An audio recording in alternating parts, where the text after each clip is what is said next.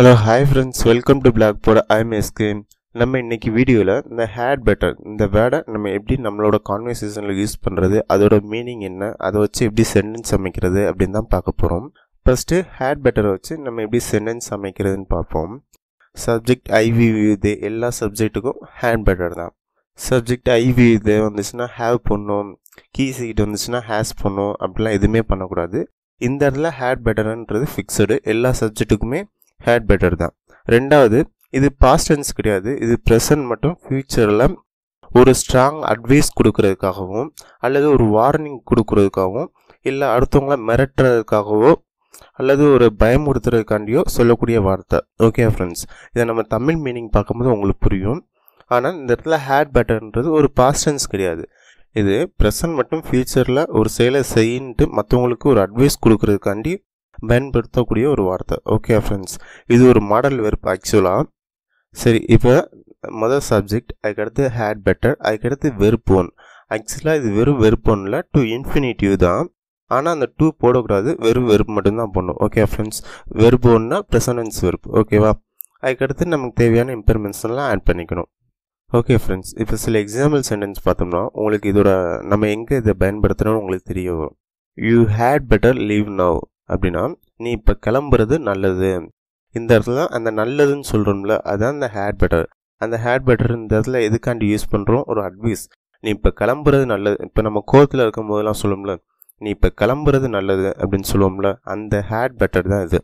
இந்த இடத்துல அவங்களுக்கு ஒரு அட்வைஸ் கொடுக்குறோம் ஸ்ட்ராங்காக, அல்லது ஒரு வார்னிங் கொடுக்குறோம், அல்லது நீ இப்போ கிளம்பலான்னா ஏதோ ஒன்று நடக்க போகுது அப்படின்னு அர்த்தம்.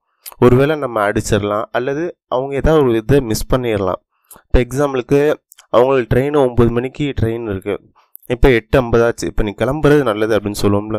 இந்த மாதிரி ஒரு அட்வைஸ், ஸ்ட்ராங் அட்வைஸோ அல்லது ஒரு வார்னிங்கோ அல்லது ஒரு மிரட்டுறதுக்கோ பயன்படுறது தான் இந்த had better. ஓகே ஃப்ரெண்ட்ஸ், இப்போ நிறைய எக்ஸாம்பிள் சென்டென்ஸ் பார்ப்போம்னா தான் நமக்கு நல்லா தெளிவாக புரியும். You had better forget her, நீ அவளை மறக்கிறது நல்லது. You had better work properly, நீ ஒழுங்காக வேலையை செய்கிறது நல்லது. You had better visit your doctor, நீ ஒரு டாக்டரை பார்க்குறது நல்லது. மேபி உங்கள் ஃப்ரெண்ட்ஸுக்கு உடம்பு சரியில்லாமல் இருக்கலாம், ஒரு 2 வாரமாக உடம்பு சரியில்லை, அவர் டாக்டரை பார்க்காமே இருக்கார். அப்போல்லாம் நீங்கள் சொல்லலாம், நீ ஒரு டாக்டரை பார்க்குறது நல்லது. நம்ம ஏன் அந்த அட்வைஸ் கொடுக்குறோம், அப்படி அவர் அந்த செயலை செய்யலைன்னா பின்னாடி பெரிய பிரச்சனையாகிடும். ஏன்னா 1 வாரம் 2 வாரம் உடம்பு இல்லைன்ற போது டாக்டரை பார்க்கணும்ல.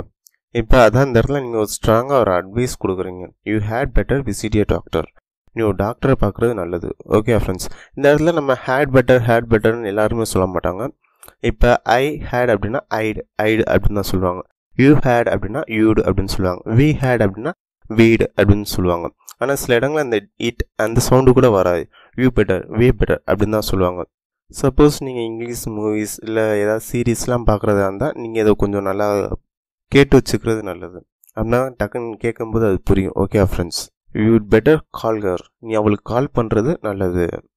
you'd better sleep on time, நீ சரியான நேரத்தில் தூங்குறது நல்லது. you'd better shut your mouth and do your work, நீ உன் வாயை மூடிட்டு வேலை பார்க்குறது நல்லது. you'd better tell me everything, நீ என்கிட்ட எல்லாத்தையும் சொல்கிறது உனக்கு நல்லது. I have a meeting in 20 minutes, I'd better go and get ready, எனக்கு 20 நிமிஷத்தில் ஒரு மீட்டிங் இருக்குது, நம்ம போய் ரெடி ஆகிறது நல்லது. ஓகே ஃப்ரெண்ட்ஸ், இப்போ இந்த had better வச்சு எப்படி நெகட்டிவ் சென்டென்ஸ் அமைக்கிறதுன்னு பார்ப்போம். எப்பயும் போல் சப்ஜெக்ட், அதுக்கடுத்து had better not. Okay friends, had better not verb one, அதாவது infinitive without two. Okay friends, அதுக்கடுத்து நமக்கு தேவையான இன்ஃபர்மேஷன்லாம் ஆட் பண்ணிக்கணும்.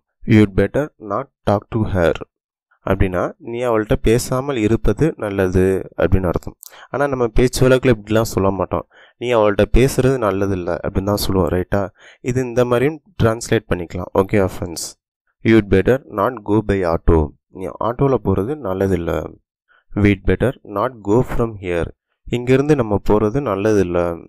you'd better not argue with her, நீ அவளோட வாதிடாமல் இருப்பது நல்லது, இல்லைனா நீ அவள்கிட்ட ஆர்கியூ பண்ணுறது நல்லதில்லை.